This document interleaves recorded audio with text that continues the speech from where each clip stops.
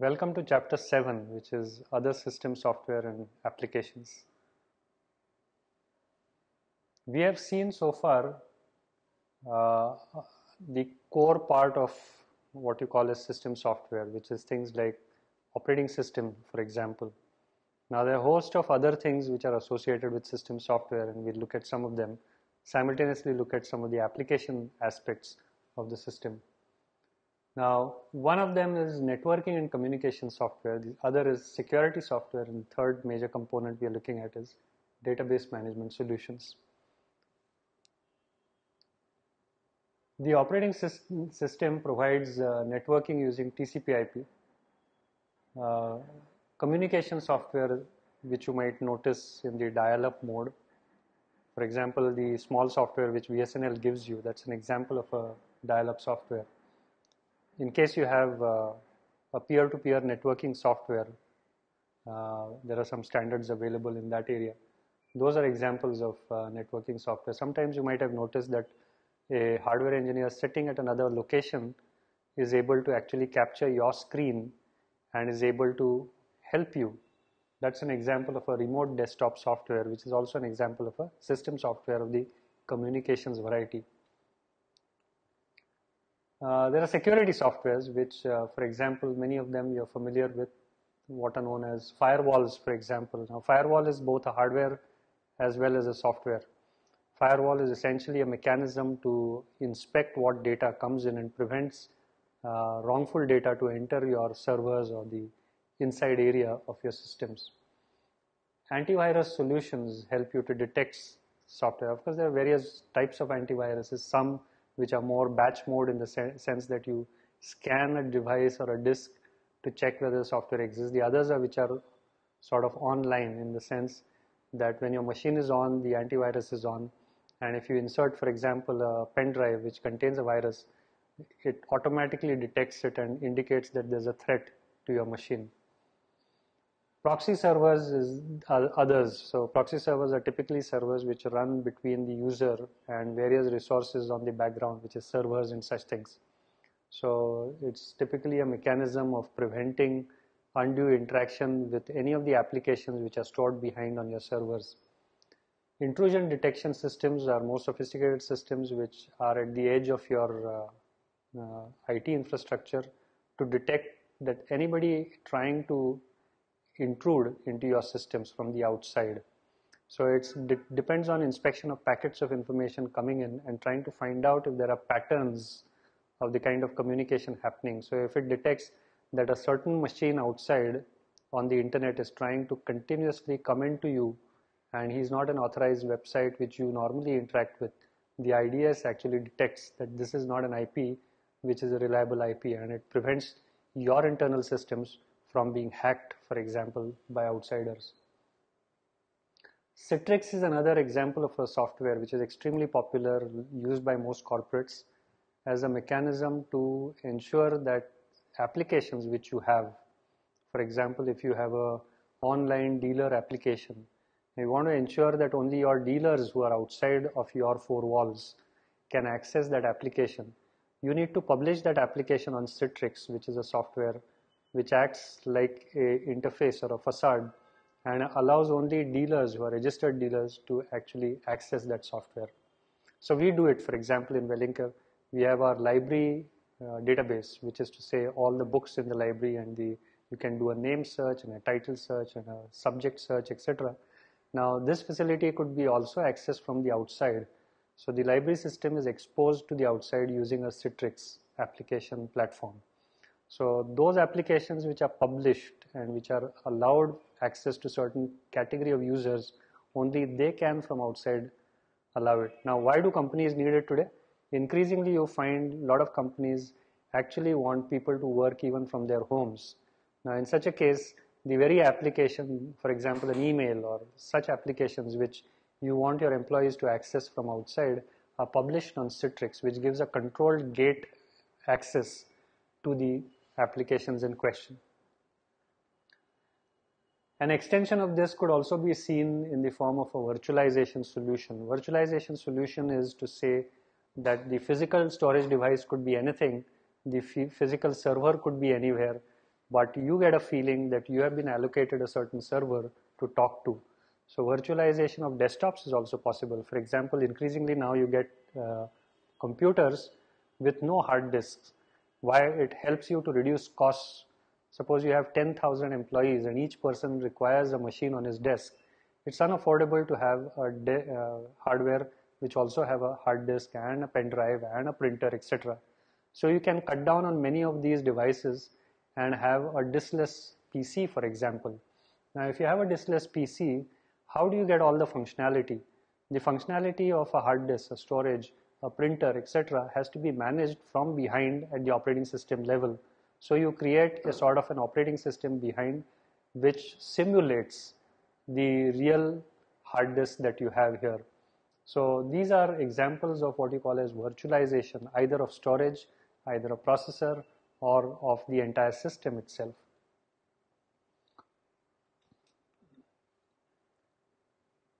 Infrastructures are growing in most companies, and you find that managing this infrastructure, for example, if somebody's machine is down, somebody's machine has a virus, somebody requires a certain application to be allocated to him, somebody requires some security levels to be changed for him. Now, all these are examples of managing infrastructure. Now, how do you manage that from a central place, particularly because you have 10,000 employees, a lack of employees in the company, and going physically to their desk every time and providing help to them becomes nearly impossible. For example, if somebody were to say that from Windows X version to Windows next level version is to be upgraded, or let's say my Word or my Excel has to be upgraded to the next level, imagine traveling all across to 10,000 tables of people and trying to create those upgrades. Increasingly now it should be possible to sit at one place in your server room, issue a command so that all these latest versions can be easily downloaded onto the 10,000 servers or 10,000 desktops. Now, if this could be done, it's efficient, it is fast, it gives the users updated copies of things in an instant, making your service levels go up tremendously. And therefore, it's important to have what are known as infrastructure management solutions. These are highly centralized solutions which enable people experts sitting at the help desks, as they call that, IT help desk, which can provide services to all their users without having to move physically from that place. Other types of system software perhaps include the following: the web server, as we've discussed in the context of the chapter on internet, and something which publishes web pages. Application servers, so a host of application servers may exist which enable the running and monitoring of applications which you have at that point of time. Transaction monitors are specific softwares which are supervisory softwares which monitor the concurrency of transactions, the working of transactions. If a transaction fails, how can I roll back a transaction? Just imagine, for example, if you're doing a transaction on the ATM and for some reason the communication between the ATM and the central hub fails. Now, in such a case, what happens to the transaction? Can you roll back the transaction? Can you bring back your bank account balances as if nothing happened? Now, these are questions which a transaction monitor is able to answer for you automatically. There could be other variety of software components which you may look at. For example, system utilities like zipping a file, for example, or let's say defragmenting a disk. Now, these are variety of softwares which are part of a suite of system software which comes along with the operating system when you buy it. The second major variety of software which we talk about, applications and application software. It's a class of software which enables us to completely exploit the capability of the computer to our end purpose. So, and typically this could be a business purpose or it could be an educational purpose, so on and so forth. Now, it depends on what the user wishes to do and develops an application or buys an application which meets that required purpose. System software typically, however, are different in the sense that they sort of integrate various devices and facilities of the computer and make them fundamentally available to us. But to really make use of them from your context point of view, from your business application standpoint, you need an application software which makes use of these capabilities of the system and exploits them to suit your business needs. Some of the categories of the application softwares that we come across typically, one is what you call as bespoke applications, which are tailor-made. Bespoke means the way you speak it. So if you asked a requirement in a specific format, give me an accounting system which does a project accounting, for example, then somebody designs an accounting package for you which enables you to do project-based accounting. You could have package software. For example, you don't care, give me a generic accounting system. So you just go to a store and buy Tally. That's an example of a generalized package software. Now, sometimes these packages may suit exactly your processes and your procedures. Sometimes they may not. So choosing a package carefully is very important. Otherwise, you may have to change your procedures to adjust to the vagaries of the package itself. Canned software is a variety of shrink wrap software or package software, but it is limited in its functionality. It's very focused. So for example, an Excel, Microsoft Excel, for example, it does spreadsheets, and it's a easy to use tool. There's no training required. There is no installation complexities. So you just buy it and load it and you're done with it. On the contrary, package software many a time require elaborate installation procedures. They may require customization procedures. They may require setup of various kinds. So for example, you want to create accounts in the ledger. You need to do all of that to make it work for you. Whereas in canned, it's the notion is you open a can and start eating out of it. So it's as simple as that. And then last but not the least, there are large software solutions, complex ones known as enterprise solutions, which engage the entire enterprise. Say for example, you have the enterprise resource management softwares, ERPs for example, or you have a supply chain software, or you have a CRM which engages with your customer. These are all examples of what you call as enterprise solutions. Here's a landscape of systems in a large company. Let's assume that this is a manufacturing plus sales kind of a organization. So you will notice that at the lowest level, there is what you call as machine automation. So it's like saying that, can I have a CNC machine, which is a computer controlled machine? So for example, if I'm cutting a pattern out of steel, can I not feed a program to the machine and it automatically does what's known as profile cutting? Now, this is what you call as machine automation. So you are automating one machine at a time using what's known as the CNC technology. Now, many a time this is not adequate because different machines together form a process. So for example, if I want to produce a garment, the cloth is given, the cutting is done, the stitching is done, and then finally the finishing is done, and then you get the final product. Now that's known as an end-to-end process. Can I manage an end-to-end automation of the process? That is addressed by something known as process automation. So process automation not only controls individual machines within its control, but it also integrates the process across machines. And that's an important aspect for us. The third layer, which is quite often now becoming very popular, is known as the product lifecycle management layer, which is to say right from the conceptualizing of the product to the design, to the drawings, to the release of the drawings and bill of material for manufacturing, to the subsequent revisions of these drawings and the version controls of it.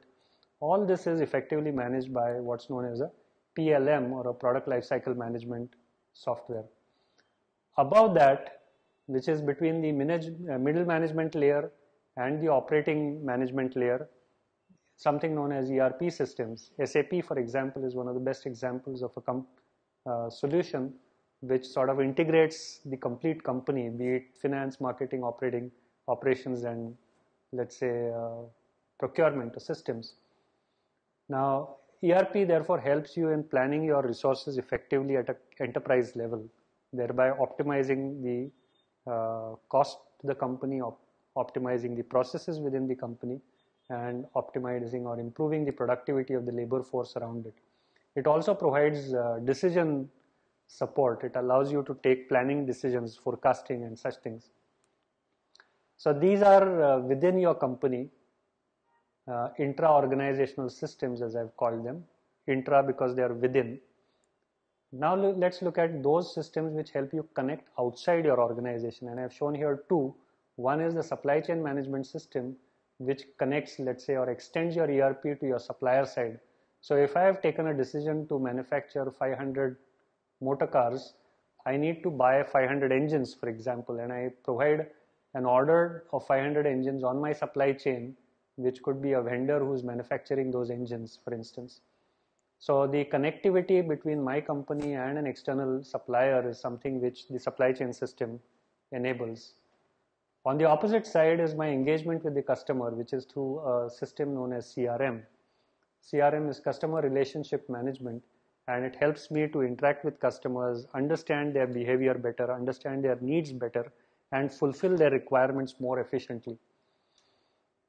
So these are what you might want to call as extra-organizational systems as opposed to intra-organizational systems, which we discussed earlier. So these are beyond the boundaries of your four walls. Now there are other softwares and systems which are required in your entire gamut of systems within the company. One of them could be decision support systems, like I mentioned, and they could be all across the company, anywhere that you need to take a decision. For example, if I am a loan officer in a bank and you come to me for an application, I take all your details, your last income tax returns, and so on and so forth to judge your income levels, your business plan, for example, and what is your business model? Is it viable? What is the industry that you are working in? Is it doing well, not doing well? So based on a variety of input that I get, I need to take a decision whether it's viable to give you a loan.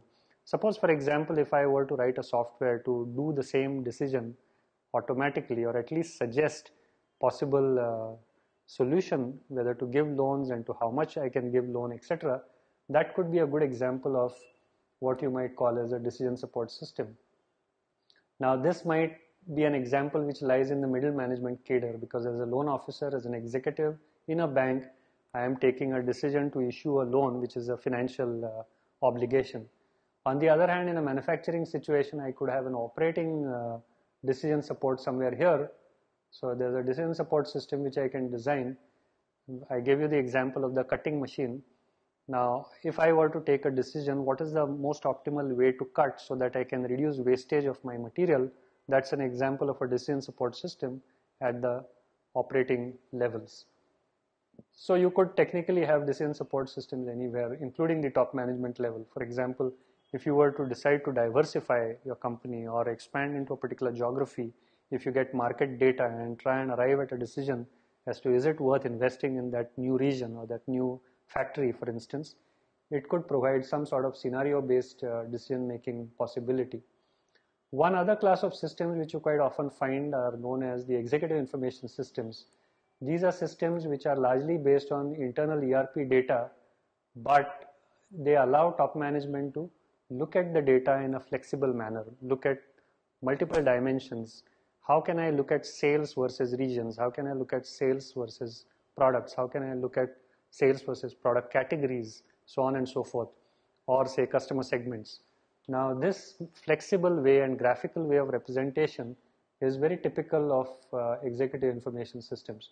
But to make executive information systems work for you, it is essential that you have a base ERP which first has centralized data available across your enterprise, and that's a vital prerequisite for it. So this, in short, is what you might call as the landscape of systems in an organization. And with that, I come to the end of chapter 7, which is other systems and applications. Thank you for joining with me.